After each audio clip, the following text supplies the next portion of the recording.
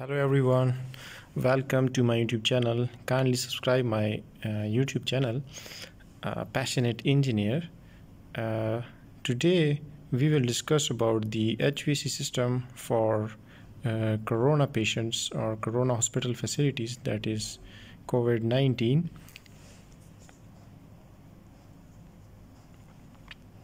WHO declared COVID-19 as a pandemic causing respiratory illness like the flu with symptoms such as cough, fever, difficulty in breathing, body aches, blah blah blah. As per current scope and definition of modes of transmission by WHO, World Health Organization, released guidelines about SARS, SARS coronavirus size. Its particle size is 88 nanometer to 160 nanometer, which is 0.088 micron to 0.160 micron. This micron range will help you to select the filter for your AHU to design the HVAC system for healthcare facilities. And transmission is considered through opportunistic airborne and droplet mode only. However, residual contaminants can travel through air currents caused by central air conditioning system, that is ducts, which is the main source of air, where all or some air in the building is circulated and can contribute to spread of diseases. This is the major concern in healthcare facility. When your system is centralized, there is a ducting system which supply the air. It can supply the contaminated air, so your air must be clean to serve the corona patients or other healthcare facility. COVID-19 is fairly new and should be seriously considered with all precautionary measures. The HVAC system should be looked at as airborne infectious disease. Corona patients, based on their nature of illness, must be kept isolated in isolation centers and should not be mixed with the other area of the hospital. Like if the corona patient is being isolated, their room HVAC system should be isolated, like there is only supply air duct and exhaust air duct. The air will not be mixed with the other air of the centralized air conditioning system. Hospitals, the risk of airborne virus diffusion mainly depends on airflow behavior and changes in direction caused by supply air and exhaust air location. It also depends on your locations of supply air and exhaust air, which I will discuss later. In improved isolation room, ventilation strategies is found to be the most efficient in removing contaminants based on observation and simulation results.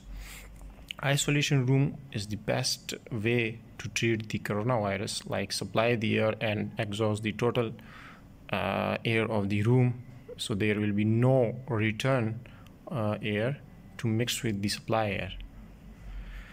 There are different types of isolation rooms that are S class, N class, and P class. N is the negative, positive, and blah blah.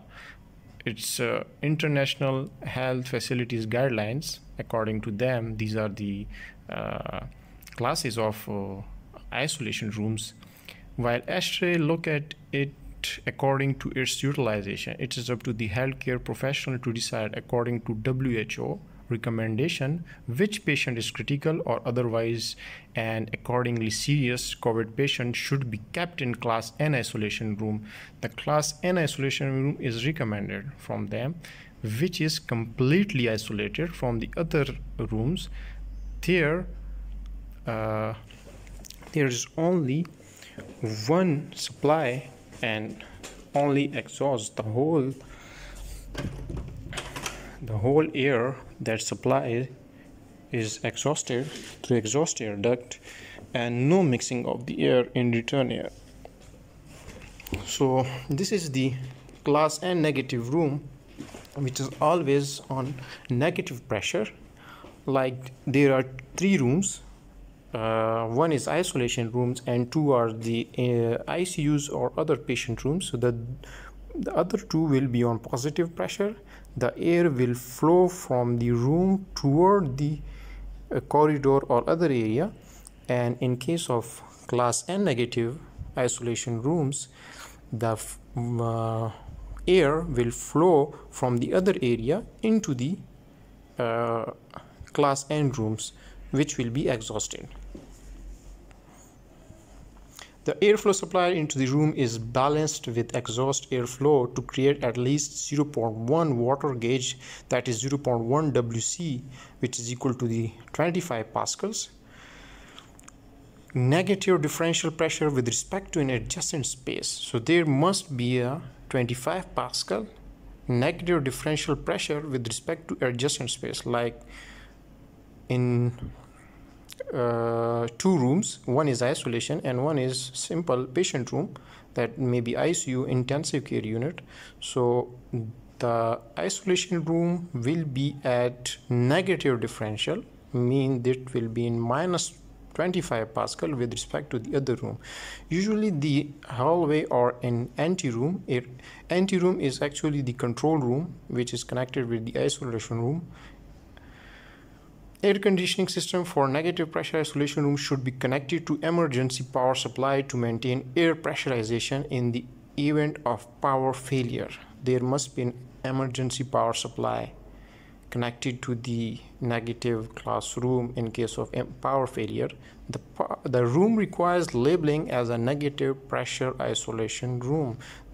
It is recommended that this room must be labeled with negative pressure isolation room, so the other person can know which room is this. And now we will discuss in detail about the pressure relationship. A negative pressure isolation room is used for patients with airborne infections. According to CDC, a patient known to have contracted the coronavirus can spread it negative pressure person to person. Isolation room therefore is designed to help prevent the spread of diseases from infected patients to other in the hospital. Like there is an isolation room, the air will be completely exhausted, and the room must be at negative pressure, means the other air will flow toward the isolation room and no air will be flow from the isolation room to the other facilities. This is the most important term in the HVAC design for the hospital facilities, especially for coronavirus. What will be the air changes? Like you are going to calculate the how much air is needed for isolation room.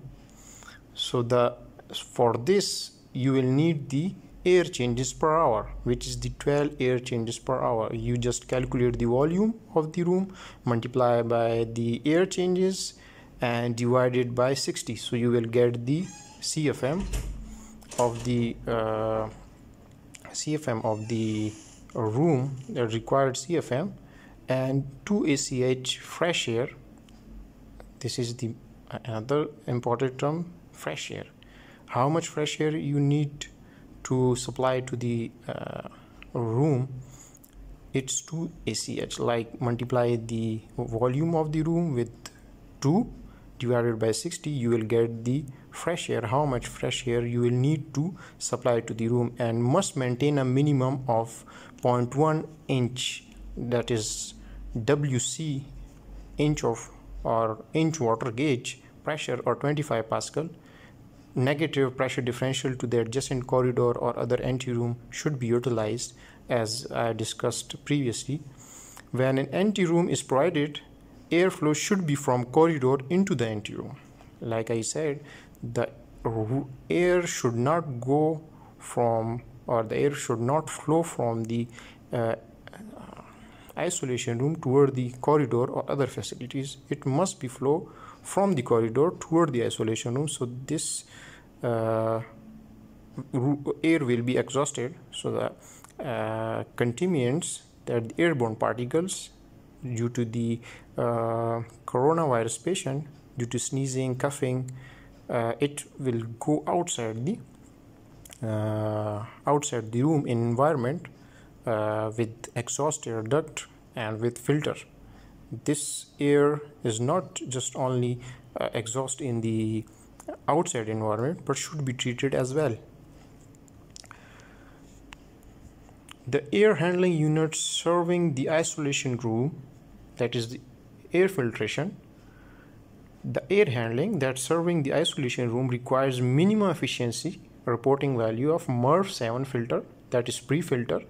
In AHU return air duct, you will install the MERV 7 pre-filter, MERV 14, or like you want to install the AHU with for supply of the air to the isolation room. So in return or suction line, that is there is no return in the isolation room, but you can say it's return line or the suction line or the fresh air line from where it suck the air inside of the room. There must be a MERV 7 filter as a pre-filtration and MERV 14 filter for the final filtration. Or instead of these two filters, you can install only HEPA filter with back filter and mesh filter, which will be minimum of H13 or higher. The ambient temperature should be maintained in isolation room is 72 to 75 Fahrenheit, which is the recommended temperature for the coronavirus patients. And the humidity control is the major concern in isolation room for coronavirus. Like when the air is humid, more humid, it will always cause its disease to increase. If it's dry, it's also not best. So it must be in between 40 to 60 to avoid the viral infection to spread. Like if the dry air causes particles to stay airborne for longer, and this increases the chance of viral infections, while excessively humid air stimulates the growth of bacteria, mold, and dust mites. These organisms have a negative impact on indoor air quality and occupant health. Therefore, a humidity level of 40% to 60% should be maintained. Exhaust air, like I discussed and I discussed too many times, the exhaust air should be directed to outside high above the roof level at least 10 feet. Like your AHU is on the roof, so the exhaust or the exhaust fan is on the roof. The exhaust duct should be 10 feet above the roof or above the hospital facility, so it will not go back inside the other room, or it will not suck by the other AHU. So this is the main concern. With speed greater than 2500 fpm feet per minute, with this speed you will exhaust the air. Considering minimum separation distance requirements from air intake stacks, operable windows, etc. Like I said, you just need to maintain a minimum separation distance to avoid this exhaust air to suck by the other AHUs or other supply units. Exhaust is required to pass through HEPA filters. Like I said, the exhaust air that is exhausted from the isolation room should be treated as such, so it doesn't contaminate the other environment. And you will install the HEPA filter H13 minimum in filtration, exhaust filtration. With UV treatment, you will treat this air with ultraviolet or UVGI dependent on the risk assessment. Recirculation of air is discouraged from isolation room, like I said before. These are some references. I just got the information from ASHRAE Standard 170 and other ASHRAE technical resources, CDC, Center of Disease Control, guidelines for classification and design of positive negative pressure room or table. And thank you for watching my video. If you have any question, you can ask me in comments. If you need this presentation, I will email you. Kindly comment your email. Thank you.